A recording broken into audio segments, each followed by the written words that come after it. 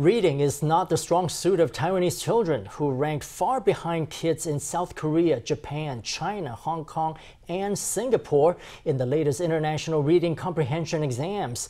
But some teachers say practice makes perfect and that all they need to do is get kids excited about reading.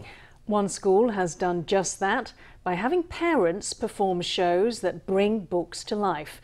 Another has brought tablets into the classroom to teach children that reading isn't restricted to just books. Today, in our weekly special report, we visit classrooms that are getting creative as they try to inspire a love for the written word.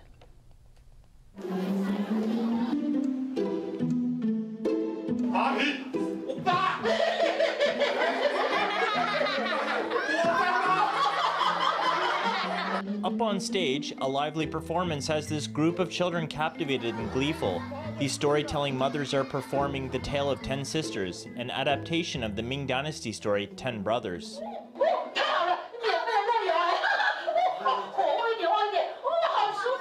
16 years ago, these mothers had begun performing only for the sake of entertaining their own children. But after their children graduated, they realized that they'd fallen in love with the theater. Unable to pull themselves away from the school stage, they formed a performance troupe and continued their journey as storytelling mothers. I feel that telling stories is like giving presents. When you genuinely and sincerely share a story with someone, they might receive a gift from that experience. As the story unfolds, there might be tales of hardships or challenges. Through your storytelling and sharing, audiences can gain a new kind of strength. From the script and the props to the choreography, these mothers do it all on their own, and they never complain of being tired. They have not lost sight of their original mission, which is to inspire children to love reading. When they're performing, we get to see the story unfolds. We can watch the story play out, and it's easier to imagine. But just reading the story isn't so bad if you exercise your imagination.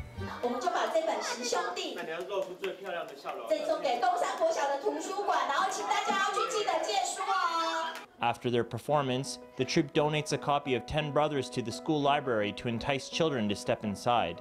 When it comes to the students' reading, we have what we call dramatic storytelling and silent reading. Each is a different experience for the kids.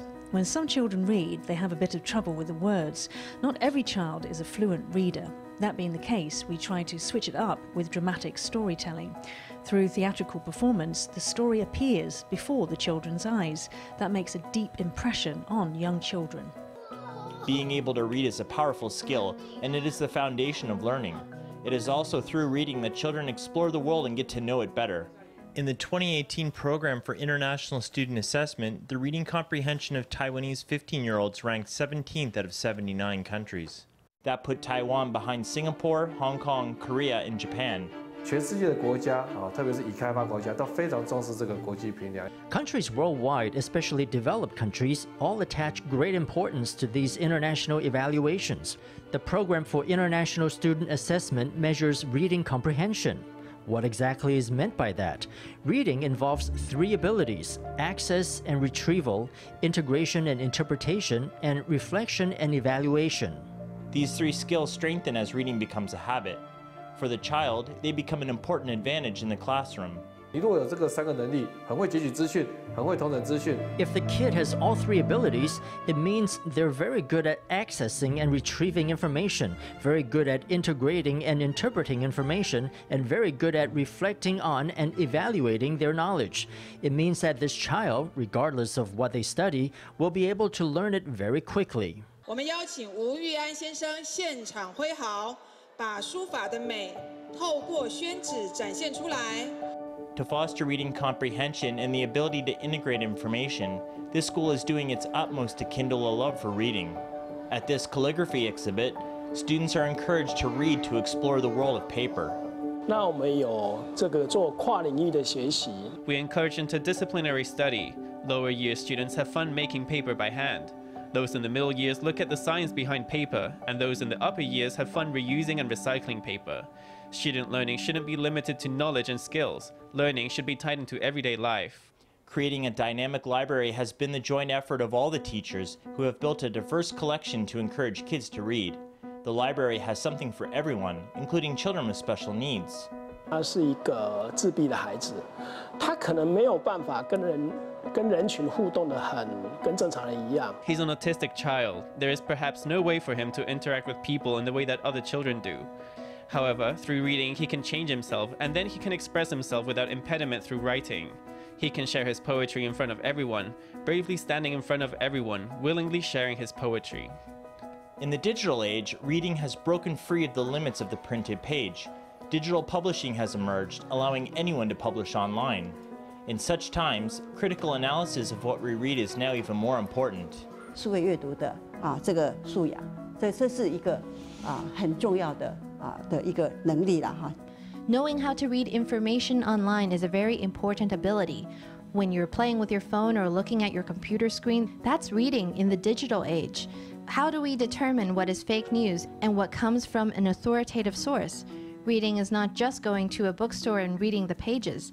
You have to have the ability to analyze everything you read. That's a big component of learning.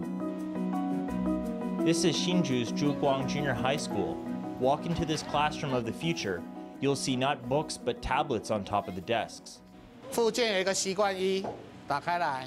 007主动积极，我们今天要对主动积极做一个结论。 6 years ago, Chen Naicheng began using the latest educational software in his classroom. It's got games where students compete to be the first to answer, and it encourages students to discuss topics. Through the software, students can practice their comprehension skills. 我通常会被成绩好的学生的家长投诉啦。 I often get complaints from the parents of students with good grades because the kids end up spending so much time practicing their schoolwork on the games. They're playing at home even during their holidays, so I get complaints. Pagamo is just that alluring to them. This online suite of games, Pagamo, was produced by a team led by National Taiwan University Department of Electrical Engineering professor Ye Bingcheng. Ye and college students developed the educational software together. In 2015, their software beat out products from 427 teams to win gold in the world's first Educational Innovation Championship competition. The name Pagamo is a homophone of the Hoklo expression that means learning through playing games. 大家从小很多孩子滑手机长大，看 YouTube 长大。 Many kids grow up playing with mobile phones or watching YouTube. If an article is just a bit on the long side, they won't read it all the way through. They don't know how to settle down. Later on, we discovered our way of doing things. A lot of teachers talked to us and said they noticed that after a summer, their students became better at focusing. They were able to calm down and read. Pagamo 登录之后有一个新的任务。 啊！你昨天，你礼拜一就做了，你怎么那么积极？ Through stories, games, and activities that promote reading, schools hope to encourage students to love the written word. 阅读理解能力带起来，让他们自学的能力也跟着带起来。 Helping them develop reading comprehension also helps them develop their self-study skills. Even though the world is changing fast, I think that Taiwan's children are able to pick up new skills quickly and learn new things, learn fast. I think Taiwanese children will be very competitive in the future. For students hoping to make their mark, reading is a crucial skill. Classrooms are introducing exciting ways to teach reading skills to put kids on the track to success.